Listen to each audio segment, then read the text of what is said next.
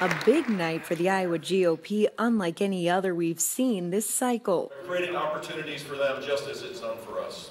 Nearly a dozen potential presidential candidates addressed this room full of GOP activists. Well, I got news for you, Mr. President. And it didn't take long for Republicans to criticize the president and, of course, Hillary Clinton. We can beat Hillary. We must beat Hillary. We will beat Hillary. I think Hillary Clinton, by her failure to defend Benghazi, by her failure to defend the ambassador, should forever preclude her from holding higher office. But not because she is a woman. She must not be president of the United States because she is not trustworthy. She lacks a track record of leadership. Each candidate only given 10 minutes to make an impression. Fiorina was the only one to get cut off. Another major focus, national security.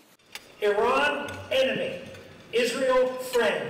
It's real simple. I came over across the Mississippi. Top-tier candidate Scott Walker didn't get quite the same reaction from this crowd as he did in January. I look forward to seeing him in just a few minutes down in our hospitality room where Governor Brand said you'll appreciate this. We've got cheese.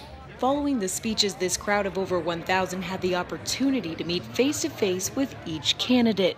How are you, sir? Asking them questions of their own and posing for pictures. Thank you. This event, sold out with 1,300 people, is one of the biggest Lincoln dinners so far. In Des Moines, Samantha-Jo reporting.